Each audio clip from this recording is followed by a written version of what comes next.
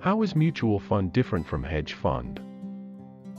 Well, hedge fund is often confused as mutual fund, but there are different characteristics of both the investment instruments. Let's talk about a few of these. Hedge funds have strict no to small investors, whereas in mutual funds, anyone can start investing with any small amount. Here the most important aspect is that hedge funds accept investments only from qualified investors, whose net worth is not less than $1 million.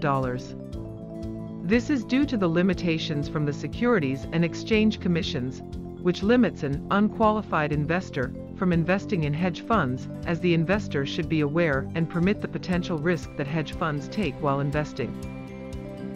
Hedge funds managers can invest in anything to get good returns, such as currencies, reality, commodities, derivatives, etc.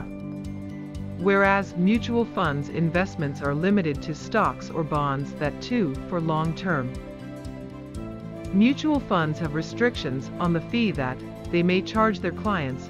This is limited to 0.5% of the investment. However, hedge funds charge fee using a structure of 2 and 20, which means they would charge 2% on the invested amount and a 20% cut from the profits that they are able to generate for the client.